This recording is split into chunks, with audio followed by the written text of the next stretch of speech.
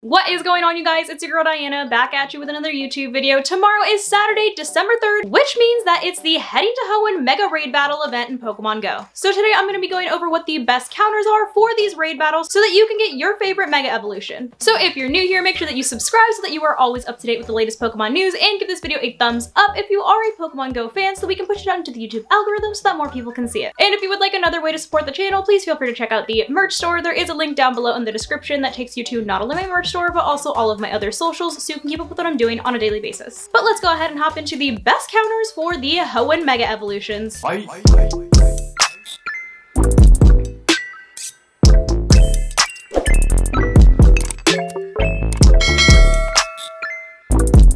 To kick off the raid counter guide, I'm going to start off with a fan favorite, Mega Sceptile. Mega Sceptile is a dual grass dragon type, which means that it's going to be weak to dragon, fairy, flying, poison, bug, and 2 times weak to ice. So you're definitely going to want to bring the ice types to this raid battle. It's going to have the fast moves Fury Cutter and Bullet Seed, and the charged moves Leaf Blade, Dragon Claw, Earthquake, and Aerial Ace. And when catching it, you're going to want a combat power of 1575 for the perfect IV, or 1969 in boosted weather. However, during the raid, it will have a combat power of 45,057, which means you're probably going to need about 3 to 4 people in order to take this guy down. Some of the best counters that you're going to want to go into this raid with are Shadow Mamoswine with Powder Snow and Avalanche, Shadow Weavile with Ice Shard and Avalanche, Shadow Mewtwo with Psycho Cut and Ice Beam, Mega Abomasnow with Powder Snow and Weather Ball, and Galarian Darmanitan with Ice Fang and Avalanche. And of course, if you don't have the Shadow versions of any of the Pokemon I mentioned, the Shadow form of the non-Shadow form works as well. Moving on to Mega Swampert. Mega Swampert is going to be a dual water ground type, which means it's going to be 2 times weak to grass. So for this one, you're going to want to bring in the grass Pokemon. It'll have the fast moves Mud Shot and Water Gun, and the charged moves Surf, Muddy Water, Earthquake, and Sludge Bomb, which Sludge Bomb is a poison type move, so you will have to keep that in mind if you are bringing a grass type to this battle. For the perfect IV, you're going to be looking for a combat power of 1699 and 2124 for the weather boosted. During the raid, it will have a combat power of 45,153, which means you're probably going to need 3 to 4 people for this raid as well.